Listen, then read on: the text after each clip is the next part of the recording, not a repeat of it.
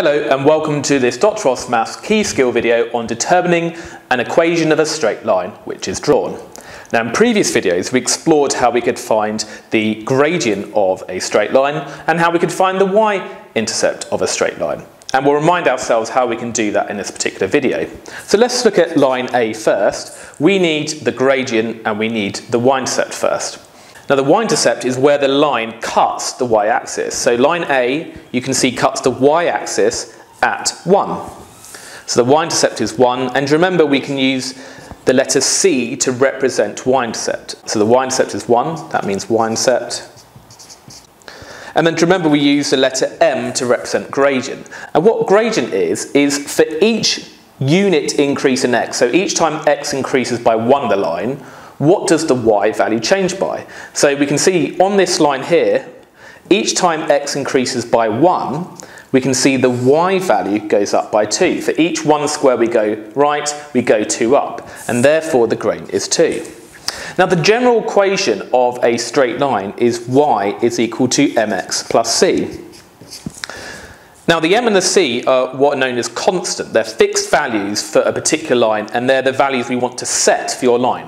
Whereas y and x are variables, we want to keep them as y and x. And that allows us to represent different points on the straight line, because as we have different points on the straight line, the x and y values vary as you have different points.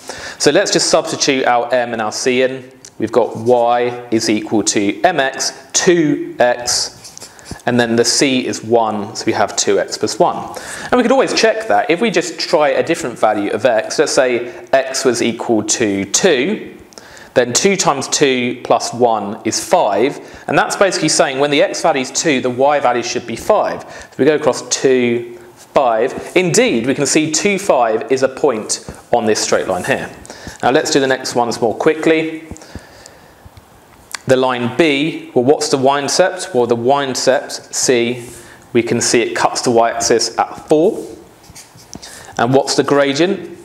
Well, if we start on an actual grid point, a whole number grid point, then we can see that each time the x value goes up by 1, the y value actually decreases by 1. So y value decreases by 1 each time as we go from left to right, so the gradient is minus 1.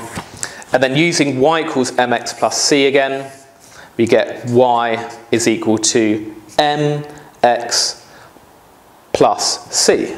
And there we go, there's your equation. And if you want, you could add x to both sides of the equation to get x plus y equals 4. And that's a slightly tidier way of writing it because we're not using any negatives there. But both these equations are right. And what about c?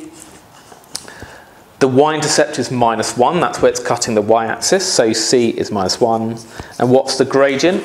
Well, let's look. Each time x increases by 1, we can see the y value is actually going up by half a square.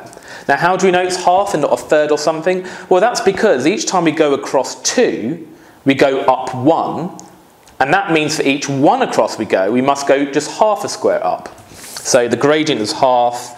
And again, subbing into y equals mx plus c, y equals mx plus c.